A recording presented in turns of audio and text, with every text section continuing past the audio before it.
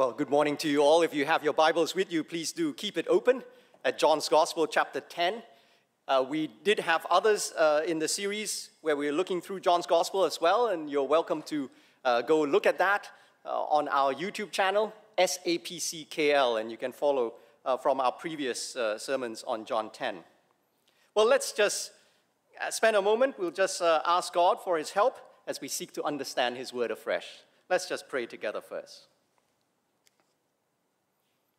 O Lord, our Heavenly Father, let your gospel come on to us, not in word only, but also in power and in the Holy Spirit, and with much assurance that with humble, teachable, and obedient hearts, we may receive what you have revealed and do always what you have commanded. And we ask all this through Jesus Christ our Lord. Amen. Well, 2024 is going to be the biggest election year ever in human history. I wonder whether you knew that. More than 60 countries, an estimated 4 billion people, around half of the entire planet's population, will be going to the polls this year to choose their leader. And this has never happened before in a single year, ever. So 2024 is going to be a highly consequential year for humanity. People in India, in Pakistan, in the United States, in Indonesia, in Taiwan, in South Africa, and Mexico, and so forth, they will all be voting for who will lead their nations, and in turn, what direction their country will go in the years ahead.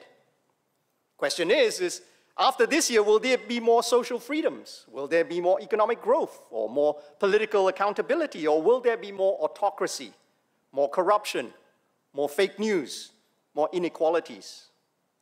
You see, friends, who wields power matters, and who we choose to follow also matters a lot. Consider, for example, in this slide, a night photo of the Korean peninsula. If we can have the slide up, please. The question is, what do you see in this photo? Well, the bright clusters of light in the very center of the picture, that bright cluster there, that's South Korea. The other bright cluster at the bottom left of the photo is Shanghai, China. And on the right, you see that sort of like a long, elongated cluster of light. That's the island of Japan. But there's only another area in the very center of the photo that only has one dot of light in the entire country. And that country is North Korea. What do you see? Well, on the one hand, we can see the economic disparity between the North and South. One country in the South is literally bathed in electricity, with cities glowing in the dark. The other is shrouded almost entirely in darkness, a sign of its lack of progress across the entire country. But if we look deeper, we might also see that who wields power matters. You see, since 1945, after World War II, when the Korean peninsula was split into two, South Korea has had 13 different presidents. But North Korea, on the other hand, have had only 3 since 1945. Grandfather, son, grandson, all from the same family. So what do you see? Well, both Koreas started at the same level at the same time, but almost 80 years later, the gulf between the two today is a vast chasm. Why? Who wields power and who we choose to follow matters. It matters a lot. Thank you. Thanks for the slide. And this is what our text is about today. You see, there are 2 groups of people that will be available for us to follow. But who should we follow? What should we be looking for? Who can we trust to have our best interests at heart? And 3 key truths can guide us from our text today. And that's what we're going to look at. The first thing in verses 1 to 6 is that we'll find that not every leader is worth following. But in verses 7 to 10, we'll see that access to the good life that we actually desire can only be found through Jesus. And we can trust this Jesus, verses 11 to 18, because he is willing to give his all for us. So we're going to look at that in turn in a moment. But first, I just want to step back for a moment and to consider where this text in John 10 fits into the wider narrative. This text, of course, has 2 of the 7 I am sayings in the Gospel of John. And the Gospel of John, of course, is an eyewitness account of Jesus' life and teachings. Jesus' I am sayings, I am the gate, I am the light, I am so forth, they are a series of self-revealing discourse to explain who he is. In essence, they're trying to answer the question, what do you see when you look at Jesus? He says, I am this, I am that. And the two I am sayings here actually follow on from what happened earlier in John chapter 9. There, the religious leaders in Jesus' time, the Pharisees, they were actually unhappy that a man who was a blind beggar could now see. And this was an extraordinary miracle, of course, a tremendous blessing. But why were they so unhappy? Well, the man had said that Jesus healed him on a Sabbath day, no less. So what the Pharisees saw when they looked at Jesus was Jesus a sinner, Jesus a deceiver, a false prophet. Why? Well, in their minds, they're thinking, well, how can a true man of God not obey what God commanded? How can a true prophet of God work on a Sabbath forbidden by God himself? So the more the man credited Jesus for doing this good work, the angrier the religious leaders became. So much so, if you look back a few verses in John 9, verse 34, they scolded the man. They said, you were steeped in sin from birth. How dare you lecture us? And they threw him out. They threw him out from the synagogue. How dare you, ineffective? They're saying, how dare you, an ordinary man, an unholy man, a layman, tell us, the religious leaders, guardians of faith, who we should follow? And they threw him out of the synagogue, the very place where the man was supposed to find God, to meet with God. The man who received his sight by a miracle from God was rejected by the religious leaders who couldn't see God at work in his life. They refused to see the healed man for what God did. Now, it's that dispute that led to our text today. You see, here's the question. What do you see when you look at this Jesus? What do you see when you look at these other religious leaders?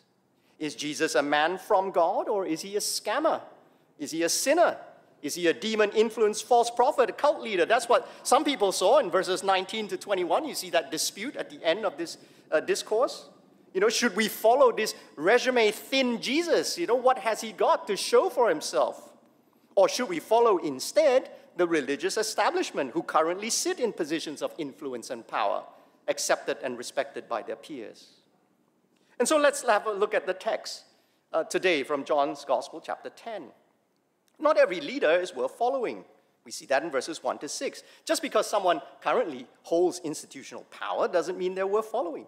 And Jesus uses this sheep-shepherd metaphor to make his point.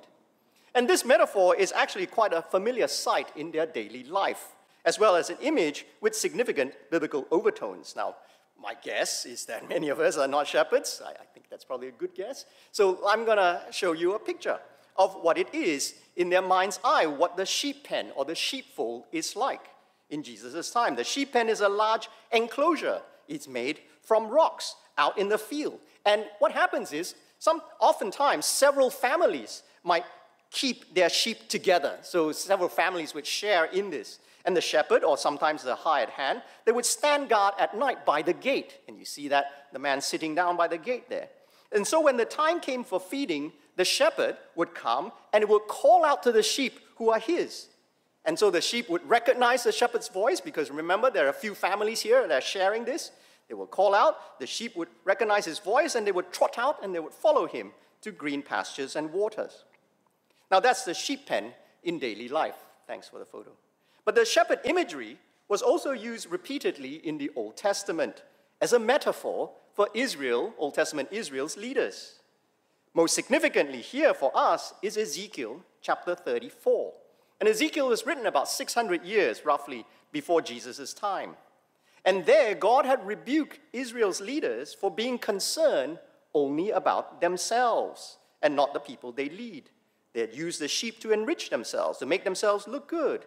They ruled over them roughly. They didn't care for their well-being. So you see that in a slide, Ezekiel 34, the condemnation that God said through the prophet. This is what the sovereign Lord says. Woe to you, shepherds of Israel. You see, it's a metaphor that's been used 600 years before Jesus, who care only for yourselves. Should not shepherds take care of the flock? You have not strengthened the weak or healed the sick or bound up the injured. You have not brought back the strays or searched for the lost. You ruled them harshly and brutally, and they were scattered. They became food for all the wild animals. So what would God do? Well, God's answer, you can see that in the next slide in Ezekiel 34, is that God will shepherd them personally. So we see the next slide. See how many times the phrase "I will" occurs. So this is now God talking. For this is what the sovereign Lord says. Remember, the shepherds of Israel were not doing what they were supposed to, so this is the response. God says, I myself will search for my sheep and look after them.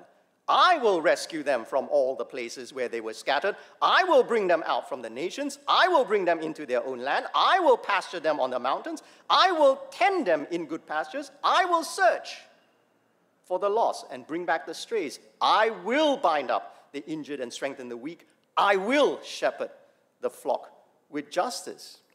See, God will do it personally. God will step in.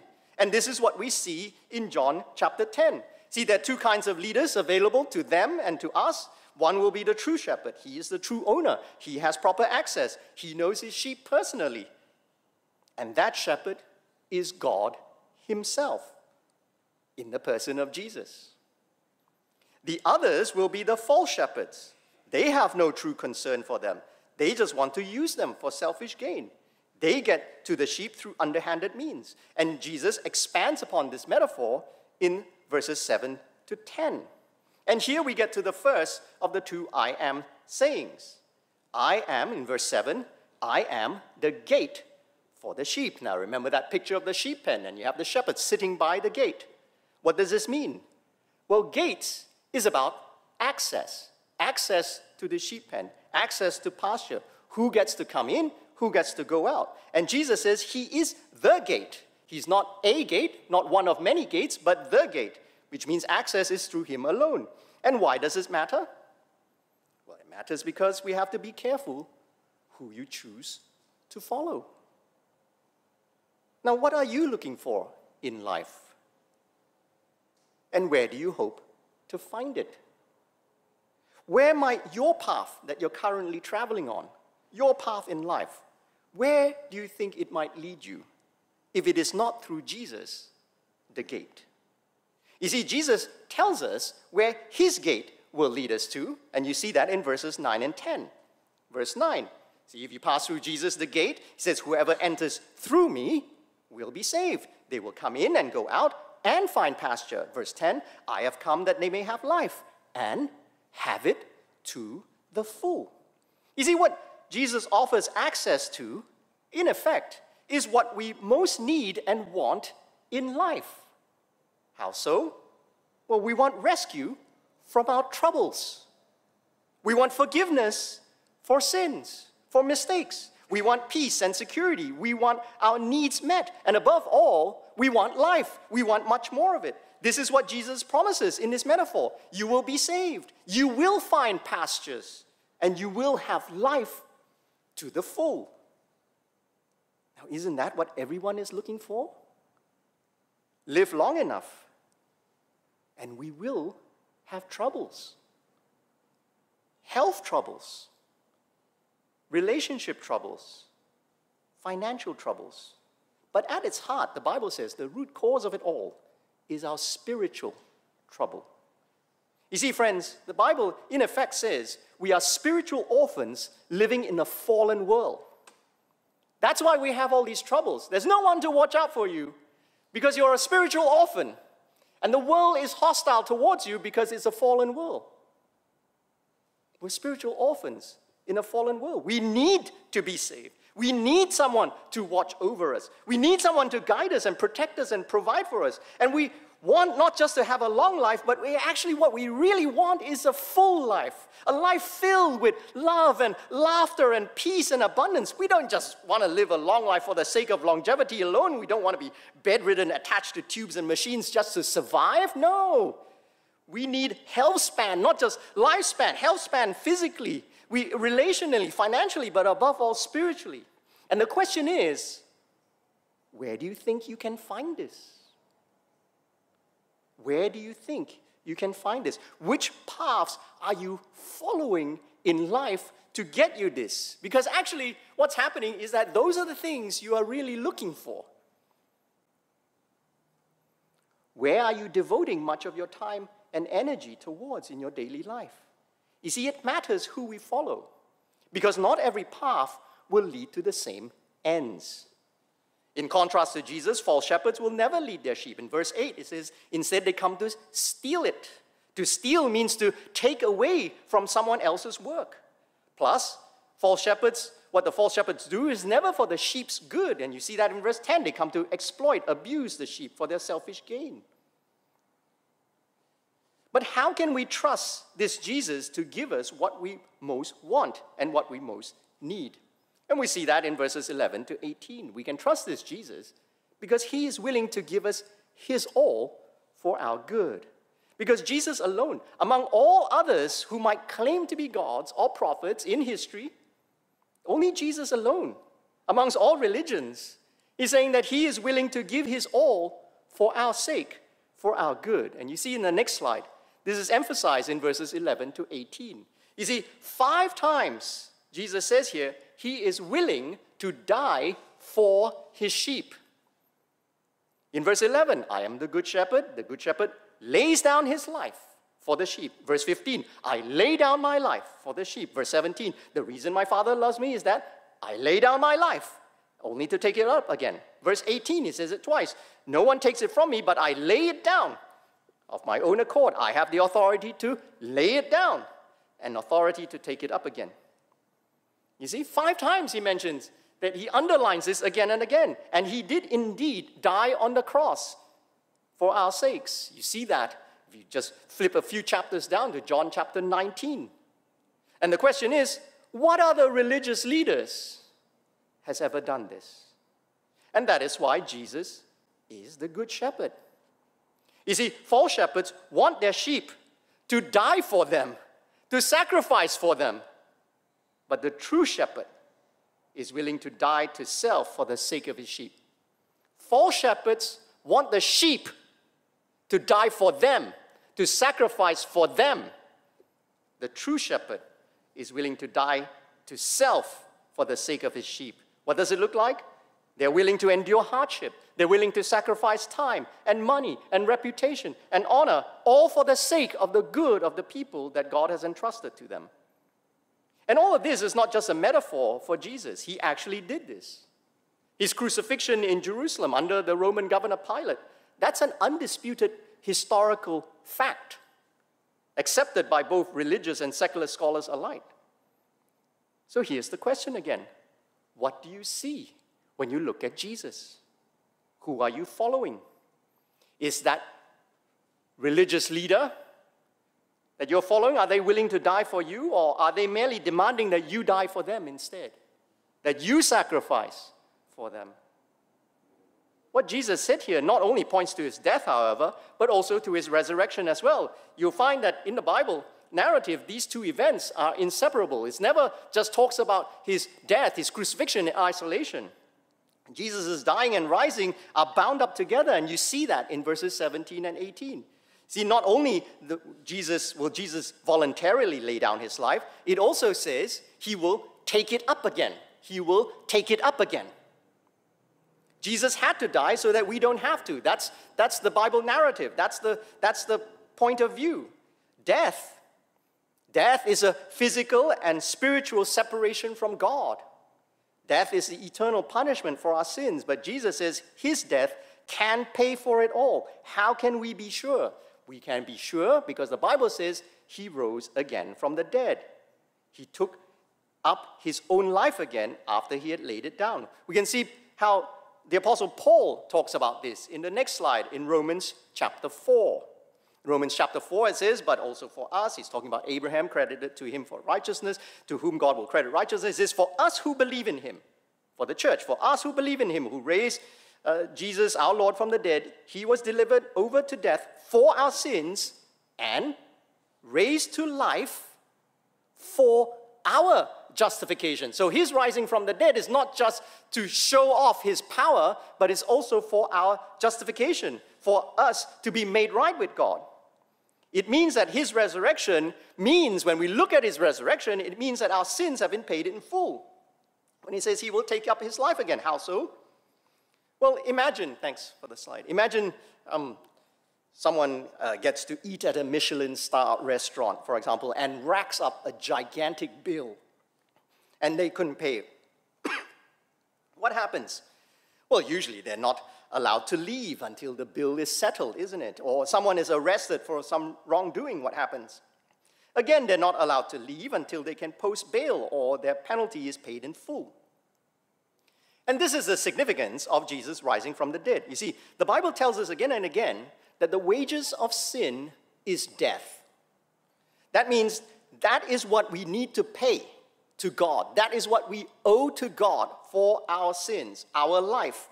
But Jesus lays it down for us, lays down his life for us. So he paid a penalty for us. He died so that we don't have to. But how do we know that his death is enough to pay for your sins and mine?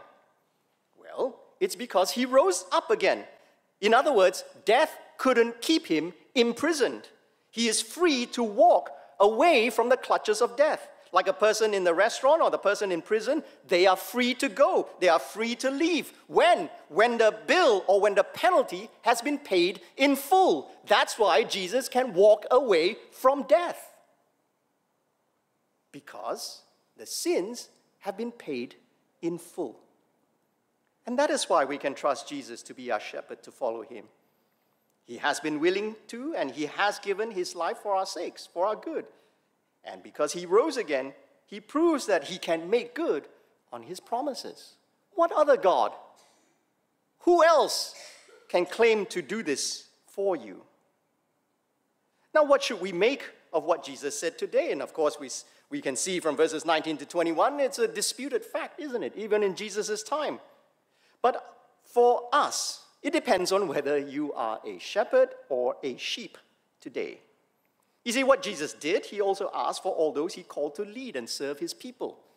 And you can be called to be an under-shepherd in various capacities in the life of the church. We see this imagery carried forward by the Apostle Peter. You can see that in the next slide, in 1 Peter chapter 5. There, the Apostle Peter writes to the elders among you, I appeal as a fellow elder and a witness to Christ's sufferings, and see the imagery that he carries forward, be shepherds of God's flock. He's talking to those who serve in some kind of leadership capacity over others. That is under your care, watching over them, not because you must, but because you are willing, as God wants you to be, not pursuing dishonest gain, but eager to serve, not lording it over those entrusting to you, but being examples to the flock, as when the chief shepherd appears, which is Jesus. You will receive the crown of glory that will never fade. And so you see, this principle of self-giving leadership commanded and modeled by the chief shepherd is relevant to all who serve in the church, all who are entrusted to care for the Lord's people, whether they are young or old, whether it's a child, a 5-year-old, a youth, or someone older, whether it's men or women, whether it's local or internationals. The Good Shepherd today continues to call out for more under-shepherds to watch over his flock. And we too are to strive to follow in the chief shepherd's footsteps, to be willing and eager to serve, to not do it selfishly, to not lord over his people, to be good examples. What kind of examples? When you can see the Apostle Paul helps us again when he writes to Timothy, his protege. He says, well, set an example for believers in speech. Set an example for believers in conduct, in love, in faith, in purity. Well, can others see, if those who are leaders, called to be leaders, can others see you dying to self from your speech? From your self-restraint? Can they see your self-giving leadership from your conduct? That you are someone who loves God's church and is willing to lay down your life for the sake of the sheep? Or will they see you magnifying yourself, glorifying yourself from your speech? See your self-centeredness from your conduct. That you are someone who loves yourself and demands others to lay down their life for you. You see, this self-giving leadership is not just limited to the church, actually. You see this principle get gets reflected in a microcosm model in our families as well. Again, the Apostle Paul, for example, when he writes to husbands and wives, Ephesians chapter 5, he says, husbands, love your wives, just as Christ loved the church and gave himself up for her to make her holy. You see, this whole idea of giving yourself up, that's exactly what the great shepherd, the good shepherd, did. Gave himself up, laid down his life. Now you note the two phrases, gave himself up for her, it's as if you're the good shepherd, but it's for the purpose to make her holy, which is for her spiritual good. But this dying to self, this self-giving sacrifice, not just demanded from him, it's also demanded from her. It just looks differently. You see that Paul then writes, wives, submit to your husbands as to the Lord, as the church submits to Christ. You see, why do I say that? It's because, you see, to submit, actually, it's a kind of dying to yourself. Isn't it? To submit is a kind of dying to yourself for the sake of the other. Because to submit means you're ready to relinquish your rights, to relinquish your demands, to let go of your desires for the sake of the other. So, in one sense, both husband and wives are required to give of themselves for the sake of the other. In some way, it's just expressed itself differently. That's why Paul prefaces this whole section in verse 21, Ephesians 5, submit to one another out of reverence for Christ. But it just looks differently. But this kind of dying to self in both the church and in the home is not easy to do. It's not. It's not a natural thing to do. So it would be incomplete to say, this is the law, you do it. No, it's hard to do. Why? Well, here's the bottom line. Because we are not yet perfect spiritual people, isn't it? We're not yet perfect. We still struggle. Even the Apostle Paul himself still struggles. And we need inward help from God the Spirit through prayer to be transformed inwardly, to practice this kind of self-giving love and sacrifice. But we also need outward help from the church community, from other believers through accountable community. Now, of course, in another sense, every believer, not every believer is going to be an under-shepherd, but every believer will be a sheep in the presence of Jesus, the chief shepherd. But we should note that we're not the only ones. The people here, you're not the only sheep. I have other sheep, Jesus says in verse 16, that are not of this sheep pen. I must bring them also, and they too will listen to my voice, and there shall be one flock and one shepherd. Now here in John 10, Jesus was referring to the Gentiles, to the non-Jewish people. But actually for us today, we should also be mindful to welcome other sheep into our community from every tongue and nation and tribe. But how should we do it? What should sheep do above all? Well, from John 10, this is what all sheep should do. Listen to his voice. Verse 4, his sheep follow him because they know his voice. Now here's the question for you to reflect on. Have you heard his voice lately? Or has his voice become a faint, distant echo? Friends, for the lost and wandering sheep, do you know that he continues to look out for you? Jesus, the great shepherd, he continues to look out for the lost, wandering sheep, calling out to you by name. Because the Bible says he made you. He made you.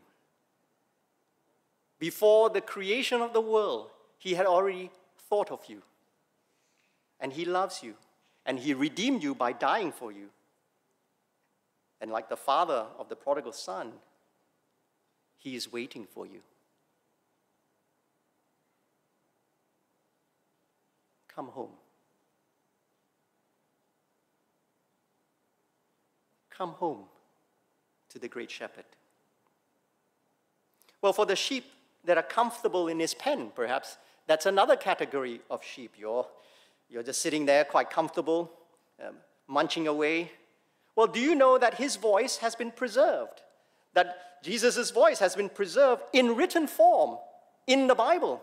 That's how you hear his voice today. And in fact, God the Spirit, God the Holy Spirit, is our silent shepherd today, who will lead us and teach us to hear the chief shepherd's voice. You can see that in our next slide in John 16, where Jesus tells his disciples, look, I have much more to say to you. So Jesus, this is like his disciples, they want to hear from him. And Jesus says, I have much more to say to you, more than you can now bear. But when he, God the Holy Spirit, when he, the Spirit of truth, comes, he will guide you into all of the truth. And he's the one who preserved the scripture. He's the one who inspired it. He is the one who will enable us to understand it. So friends, if you want to hear God's voice, don't wait for that dream. Don't wait for that mystical voice to appear. Don't spend time listening to every other voice in the world today. Pray to God to retune our hearts like the radio station. You're gonna find the station. You have to tune it. And so pray to God to retune our hearts to hear his voice in the Bible in 2024. Because 2024 is going to be a highly consequential year in human history. Many people will be choosing who they will follow. But the question for us is, what about you? Who will you follow in 2024? Jesus says he is the good shepherd. And so, friends, let us resolve to follow him this year. Let us pray. Oh Lord, our Heavenly Father, we confess to you, as the hymn writer says, our hearts are prone to wander away from the Lord that we love. Forgive us of our weaknesses. Forgive us on how we so easily listen to the many other voices in our lives, and rather than to tune our hearts to hear your voice. Open the eyes of our hearts afresh today, that we might see that you, the good shepherd, will lead us to good things and things that we need and want most in life. That you, the good shepherd, is the one that will lead us to the still waters, to the green pastures, to life, and to the life to the full, life in abundance, life beyond this present earthly life.